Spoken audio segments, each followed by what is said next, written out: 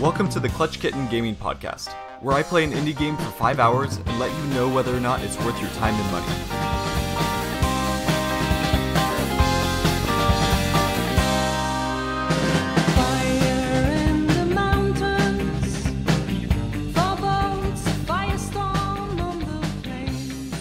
Hello and welcome everyone.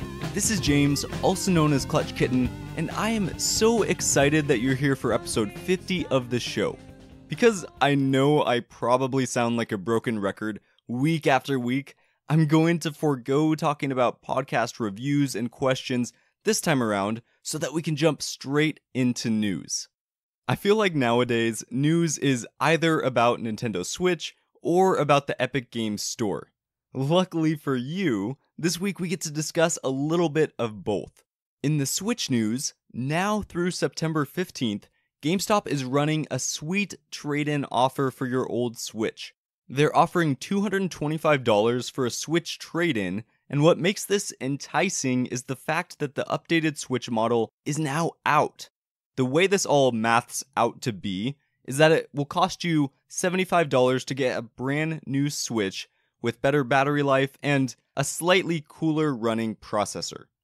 Paying $75 just for a better battery life isn't necessarily the most enticing given the hassle of doing a trade-in, but what makes me interested is the added benefit of getting a brand new Switch. I'm still not sure if I'll do it yet, but if you've had your Switch for a while now, it's not a bad way to upgrade without having to spend a fortune. In the Epic Games Store news front, a few updates have been added to the client. As you're probably well aware, Epic's client is still pretty bare bones, and although these updates aren't bringing it in line with Steam, feature-wise at least, they're definitely a step in the right direction. The first update is added cloud saves for at least some games, including Darksiders 3, Hyper Light Drifter, Moonlighter, and about 14 others outside of the Ubisoft games, which already had that feature through the Uplay integration. What's interesting is that Epic actually addressed the fact that cloud saves aren't available for all games on the platform yet. What they said is, we're working with the developers of other released games to test cloud saves and will be enabling more games over time. Upcoming games that support cloud saves will have them enabled at launch. It's kind of annoying that this still isn't a feature for all games, but it still is good to know that it's in the works. The second update is added Humble Bundle keyless integration. Say that 10 times fast, oh my word. Basically, if you're a Humble Bundle subscriber, you can just link your Epic account and won't have to deal with entering all those keys for the games that you get. This isn't anything crazy, but it's definitely a quality of life update. The last update they mentioned in this article is a product page, quote-unquote, facelift. I still haven't checked through to see this change myself, but apparently there are beefier game descriptions, better release date visibility, and a bunch of other added details. Again, whether or not you love or hate Epic, I do think that the better their store gets, the better it will be for everyone. It will be a smoother experience for Epic users, and it will hopefully cause Valve to get off their ass and do more work to Steam. Let's move on now to this week's game.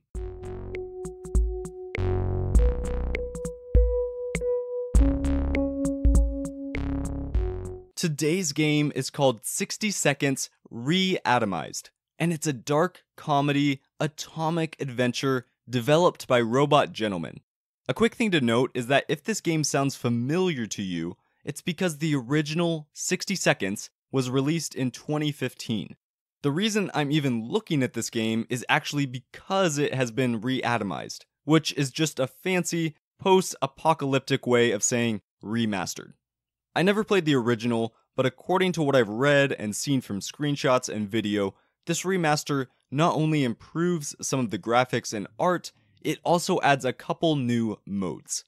The studio Robot Gentleman was started back in 2012 in Poznan, Poland by Dominik Gorojuk, who at the time was a AAA developer, and Julius Zenkner, oh my, who was a professional filmmaker. And what's cool is seeing how those backgrounds really influence the flow of this game. 60 Seconds was their debut title, and due to its success, they made a space-bound sequel called 60 Parsecs, in addition to another game called Stray. Although 60 Seconds came out in 2015, 60 Seconds Reatomized just recently came out for PC on July 25th of 2019. Although this edition is still only out for PC, I would not be surprised if the remaster comes to pretty much everything else. For anyone who doesn't own the original, Reatomized costs $10 or $9.99, but the cool thing is that if you already own the base game, you get the update for free. According to howlongtobeat.com, 60 Seconds takes anywhere from 2 hours to 4 hours to beat, depending on the amount of content that you want to see. And although Reatomized adds a couple new modes, I doubt that the time to beat is really much longer. The modes are essentially broken up versions of the main mode, so once you've played the main mode enough, you've pretty much played all the modes that you would want. In terms of controls, you can use whatever the hell you want, and you should be fine.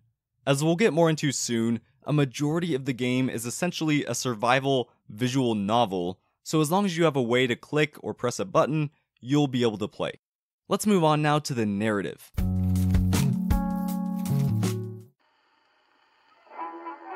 It is another fantastic day at home.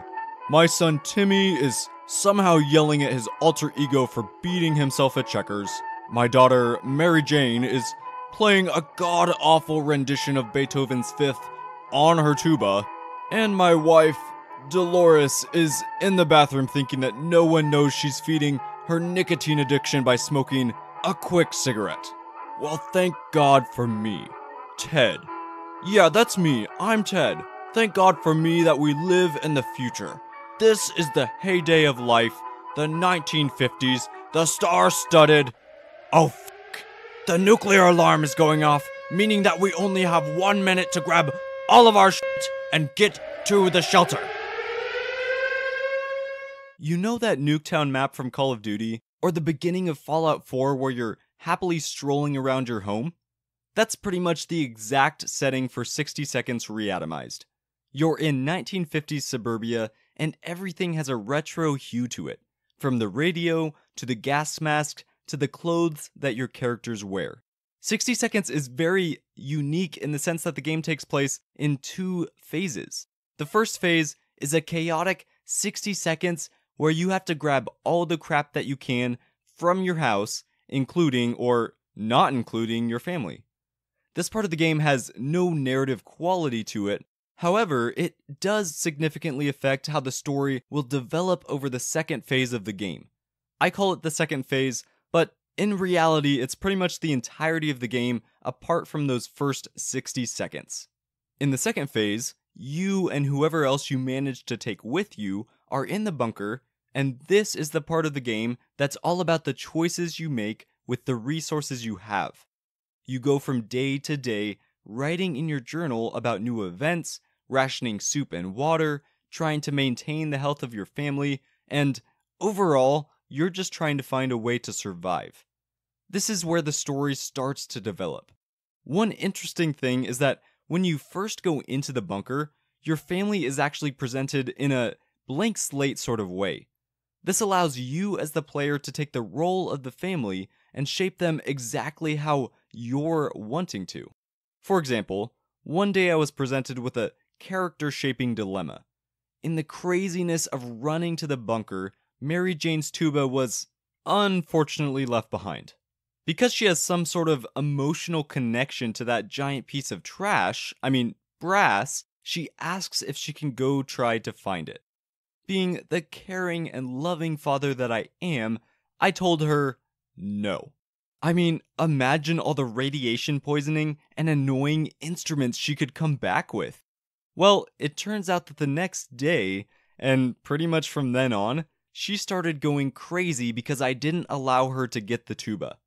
Making choices like that is where the game is really fleshed out. And what's interesting is that many of the choices have both gameplay and narrative implications. Let's say that someone knocks on your bunker door asking for water. On one hand, there are some real gameplay implications.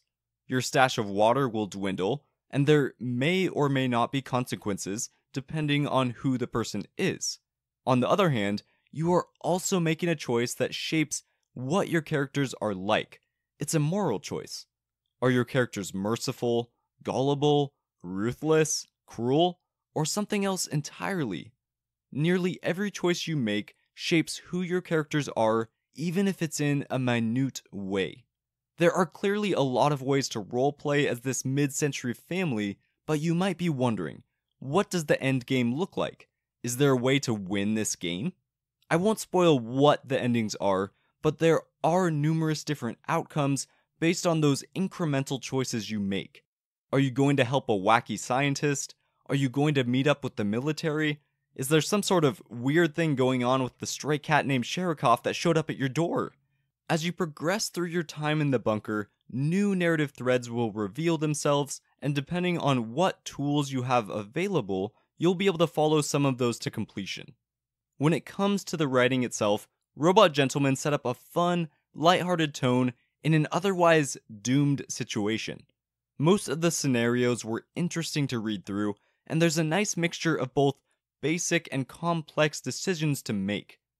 The one complaint I'll bring up is that the more I played, the more repeat scenarios seemed to creep into my runs. There's a good and bad side to this, of course. The positive side is that those repeats allow you to experiment and find out what different choices will do. On the negative side, there are only two options for most of the choices you get, so there's a pretty big drop-off in enjoyment after you see a scenario for a second time. Let's move on now to the gameplay. So we've talked about how heavily the narrative factors into the game, but how does it feel to play? Let's start with the 60-second phase. What I appreciate about this section is that it gives you the feeling of being frantic. There's an alarm going off, you see a clock ticking in the corner, and you're trying to figure out where the hell everything is. Seems like a pretty accurate simulation of what an actual atomic bomb scenario would be like for most people. My appreciation of this phase stops there though, because apart from that, this section feels like shit to play. The camera takes a weird isometric view, the animations are just bad, your character is awkward to control, and there is no good indication of how much room items will take in your inventory. The silver lining though is that this section is only 60 seconds, and I assume the devs over at Robot Gentleman were thinking that exact same thing. The rest of this game is essentially just a picture book, so why the hell would they want to spend a ton of time and resources refining the 60-second 3D portion of the game? Great point, that would be a waste. I just want to make it clear though, the 60-second portion of this game is by far the worst part of the experience. So how about Phase 2? Well, the weird thing is that there really aren't any systems to discuss. Your enjoyment of Phase 2, and essentially the whole game, hinges almost entirely on whether or not you enjoy the writing and the world building. Gameplay-wise, all you do in Phase 2 is make decisions. You're deciding on who should get food and water, who to send out on scouting missions, and what to do when weird events take place. That's it. In terms of gameplay, the last things I'll mention are the two other game modes apart from the tutorial. There's a scavenge mode, which is literally just the 60 seconds part. This mode is only really helpful if you want to practice with the janky controls. Other than that, avoid it like the plague.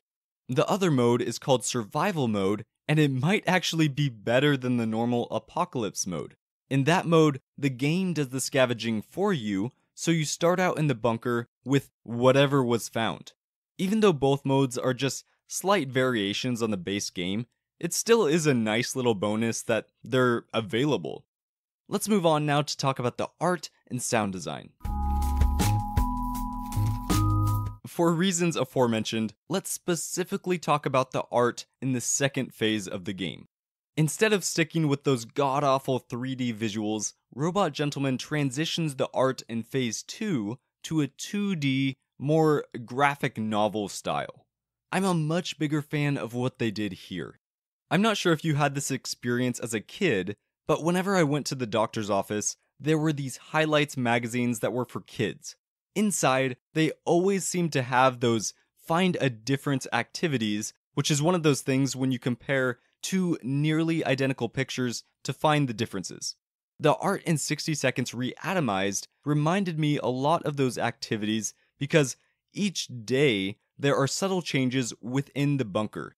On day 1, things are pretty good, but day by day you start to notice little changes. There start to be spilled cans of tomato soup, Ted's beard starts to grow out, bugs start to appear on the floor, and so on.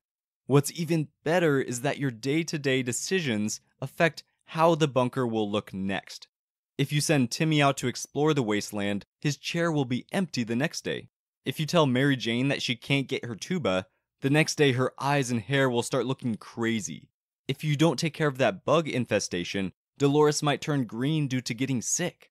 The art is so simple and subtle, yet it's wonderfully effective. In regards to the soundtrack, I liked the songs, there just weren't enough of them.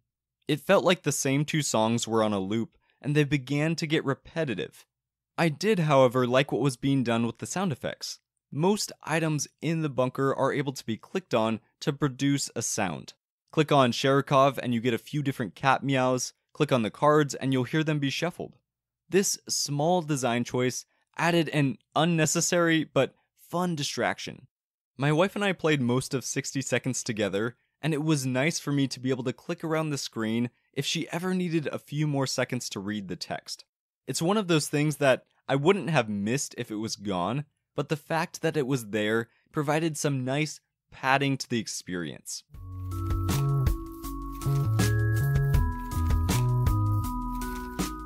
Now that we've made it through the narrative, gameplay, art and sound design, let's summarize with some positives and negatives.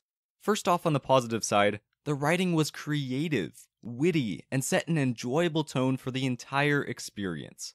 Second, it was fun experimenting with different choices and items to see what kind of outcomes could be produced.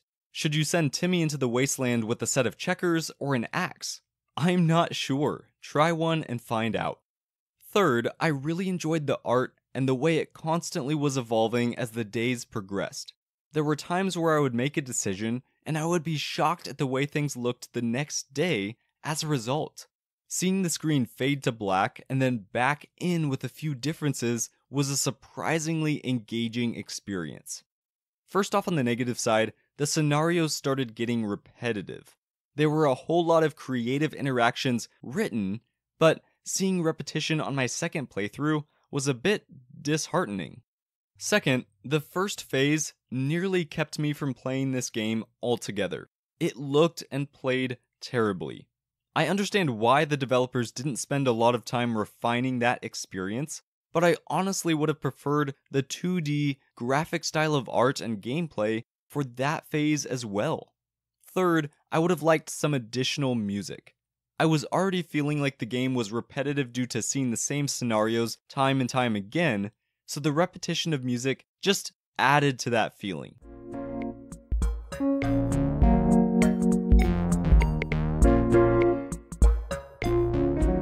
We've made it now to the final boss. This is the part of the podcast where I let you know whether you should slay the game and buy it, flee the game and avoid it, or farm up and wait for a sale. My verdict for 60 Seconds Reatomized is to farm up and wait for that sale. This is a tough decision because there are some standout parts of the game that help to overshadow the negatives, but what pushed me over the edge was the fact that even the standout parts wore down in value relatively quick.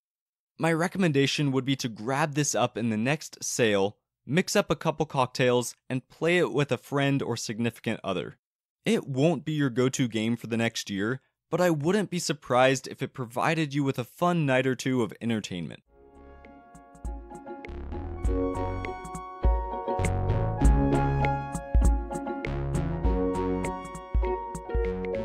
As always, thank you all so much for taking the time to listen in. If you want to support the show, go tell a friend about it and make sure you subscribe on whatever podcast app you use. I hope you have a wonderful rest of your day, and I'll see you in game.